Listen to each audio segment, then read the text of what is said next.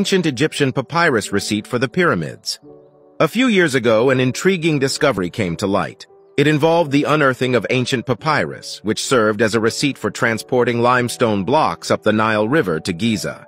However, it is crucial for people to acknowledge the presence of numerous other structures surrounding the Great Pyramid. These structures, albeit significantly smaller, consist of blocks that are unbelievably diminutive compared to those within the pyramid itself. Over thousands of years, various constructions were erected in the area, implying that the papyrus does not necessarily prove its connection to the pyramid. When closely examined, the papyrus lacks any mention of the word pyramid or any specific usage for the blocks.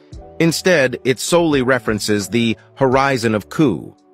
Some individuals interpret this as a reference to Khu, the purported pharaoh responsible for constructing the Great Pyramid. They speculate that the phrase horizon of Khu might indicate his final resting place, symbolizing the western horizon where one goes after death.